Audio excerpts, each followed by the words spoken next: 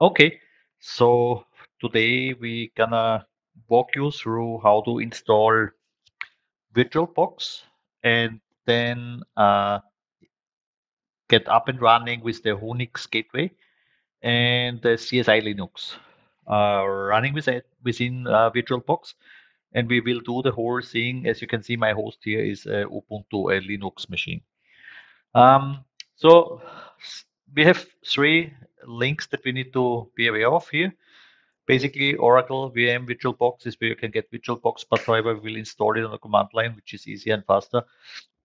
The Whonix website where you can get all you need. I have downloaded already here for the purpose of this video, but you will get it here on these sites. I will put the links in the description. Same is true for CSI Linux, wherein you will also go to download and then select the virtual appliance and download the virtual appliance here via your preferred way. Also, this one I've already downloaded for the purpose of keeping the video shorter. Um, okay, let's start with probably first things first, which is we'll go and install VirtualBox, right? So first thing is we do, we're gonna sudo apt update.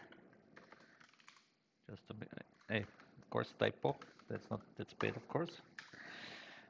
Type in our password. It will then check if all the different sources, and that should be it. Get the list. There we go. Now we go and install VirtualBox. We use the command sudo apt install VirtualBox. Do you want to continue? Obviously, yes, because we want to install it. So we say yes. And this usually doesn't take too long. So let's just finish this real quick.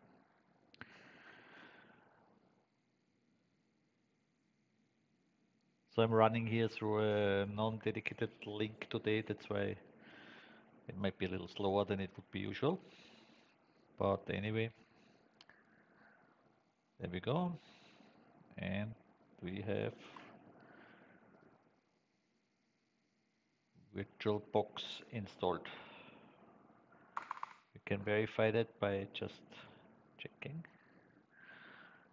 searching for VirtualBox here. Typo again.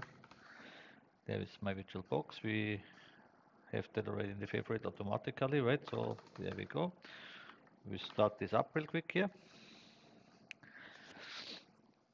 So nothing in here yet, obviously. So we will want to start with, usually what you would do next is you download the Whonix gateway and you download the CSI Linux OVA files, which we have already done. So they're already stored here on the computer locally. So next step would be, first is we say file, we say import appliance, which is gonna import the OVA files, and then we look. We have those here in download, okay? And here we can just simply start with the Whonix packages, which we'll just double click, and then next, which will then show us what will be done. There will be two virtual machines for the Whonix installation. The first will be the gateway, the second will be the workstation, so that's how the standard works. The base folder usually is this by default. You can change it, of course, if you would like. And the MAC address policy, all these, just leave it at default. The default RAM and CPU allocations are fine to actually run the system. Then we have confirmed all these. We're gonna say import here. It will tell us to actually require to the terms and conditions, which we say to agree, and we say to agree to this one as well for the second VM, and this will start to import the virtual machine. Okay, and there we are. We have also imported now the CSI Linux. I'm gonna give you a real quick overview of both of those now, but for in-depth information about CSI Linux, I'm gonna do a separate video on that soon. So first, let's go and look at the Unix gateway. We start this off real quick by double clicking. Um, Starting this up.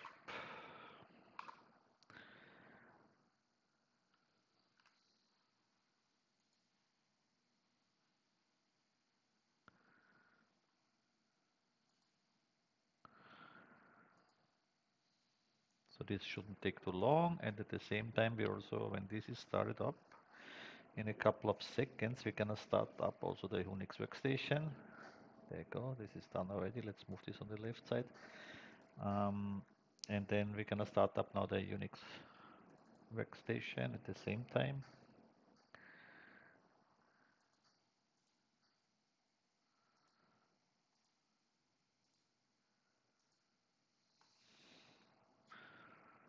We'll connect directly. In our case, door will be enabled, not yet selected, and we'll say next. It's just the basic installation, the basic configuration for the first time when you start up the gateway, right?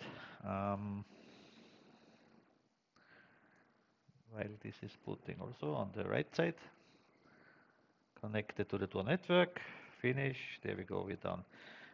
This will be our workstation here, so this will just basically be our gateway, and we can here again probably check by typing Unix. Okay, we'll do a system check automatically when this is initially started up, right? Just let that run in the background. Basically, what the system check will do, it will check all the connectivity and will also check if there's updates available for any packages that are used, so that you're always on the latest versions. So we go through the same setup wizard here. We say understood. Also for this, we say understood. Of course, we have read all this. And then it's completed because there's finish. It will do the same thing. It will run a system check. And basically, this is gonna be it. We'll just wait for this to finish on the left side as well. Once both are done, we do a few demos.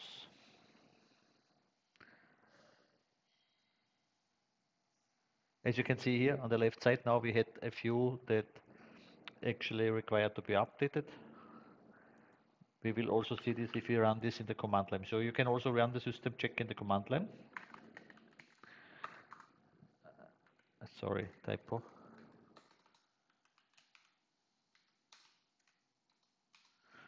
And this will basically do nothing else. So connected to door, all is good so far, but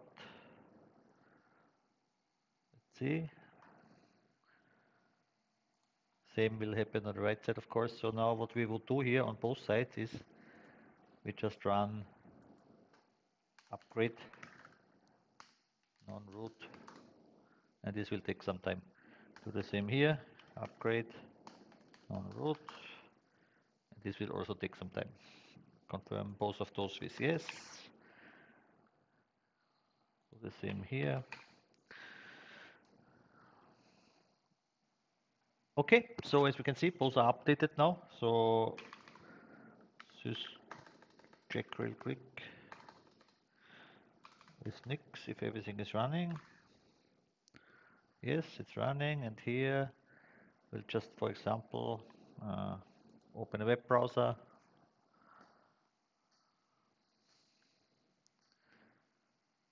A second for the first time. Now all the communication will go through the gateway here on this side. So we can see here already info.io.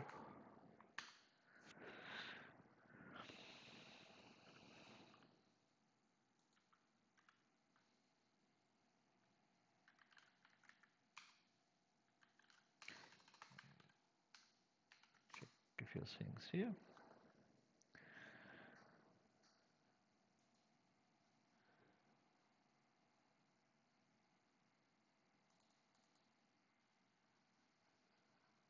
See Bern as our location Switzerland, and if we would go here and restart, you can see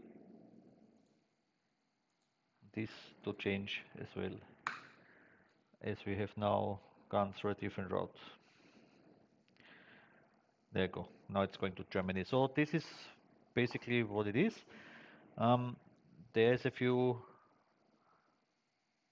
pretty good tools here. I mean, the typical standard tools for internet, and there's a few crypto wallets here. So this could be your safe way of accessing the internet for whatever you want to do, and make sure that your identity and your actual IP address stays protected. So this is a pretty good way. This is just a Unix workstation. But what we want to see now on top of this is we will actually look at the third virtual machine that we have created here, which is the CSI Linux. So CSI Linux is a distribution that is also based on Debian Ubuntu, um, which basically provides you with a pre-configured set of tools that are targeted at people who do OSINT stuff like open source intelligence investigations, forensic stuff, and all that. So we'll bring this up real quick. We do this by double clicking it. And then we can actually put this on the left here. Smaller, so we just leave this to boot for the first time. This will take a couple of seconds.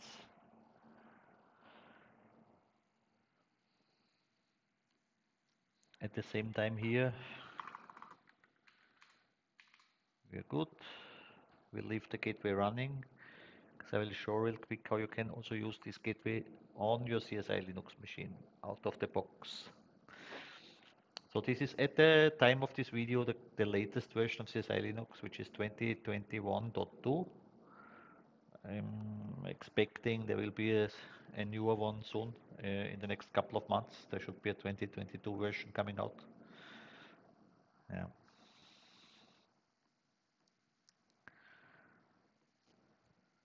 So there we go. Gonna enter the default credentials with your CSI, and here we are.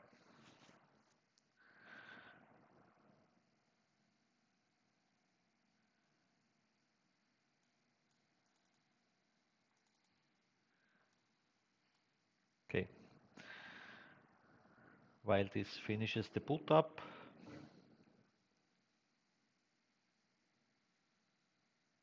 we'll just wait. Okay, there we go. So you see the default screen of CSI Linux looks pretty much like this with a black background, unless you have already done some configuration changes, right? So how this relates now to the gateway is gonna be here. So you have here the pre-configured. So first of all, let's have a look at the IP configuration here.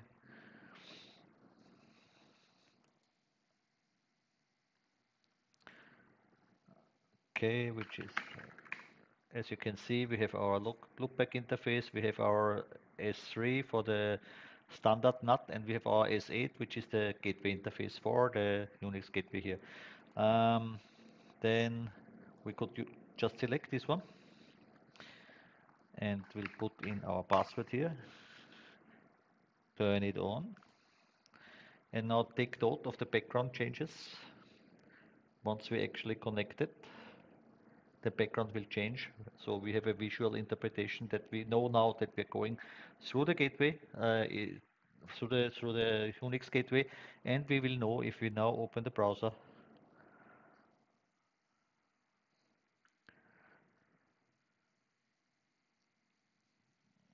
These things take a little. Okay, so this is something that happens occasionally, right? When you just have imported the OVA. So how we fix the Firefox error is just simply using the Firefox -p command, which will simply open the profile manager. We just delete those profiles. We create a new profile, which is just the default user profile, and then say start Firefox, and that will do it.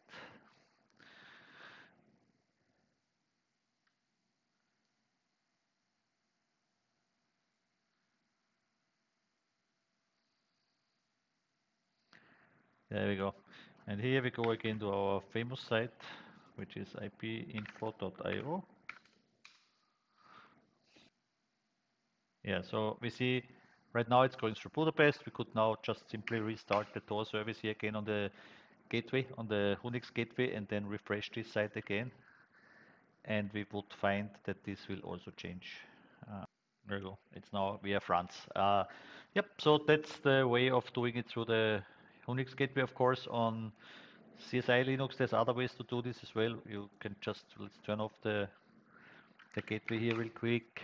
Uh, Turn it off. Take note of the background change again, and it will show you here the actual IP address again now, right? So with this, we have changed the background. We know now that we are going clear text. We're going through the clear net, going out here without any Tor VPN or without any Unix gateway, right? And we can just use the Tor VPN, in fact, right? So this is started by clicking the Tor VPN icon and then again providing the password. Now we know that this is our NAT interface, so this is the one we need to choose here, and then we need to choose to turn the VPN on. And again, once the VPN is turned on and all traffic goes through the Tor VPN, now it will change the background again. Give it a couple of seconds.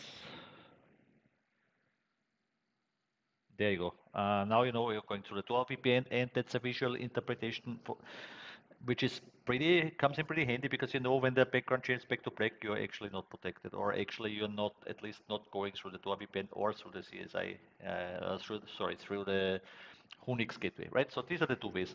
And for CSI Linux, again, I said it already, I'm gonna do a separate video on that because it's a pretty powerful investigation tool for all your forensics investigation needs, for your research needs, for your case management needs, and all that, right?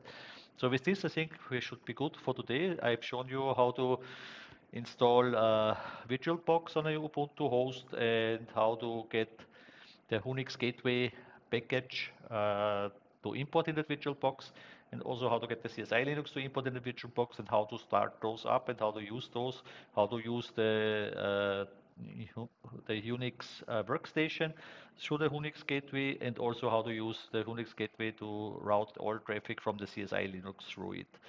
With this, feel free to comment any requests that you may have for future videos. And for now, I'll hope you all have a good day and take care and talk to you soon.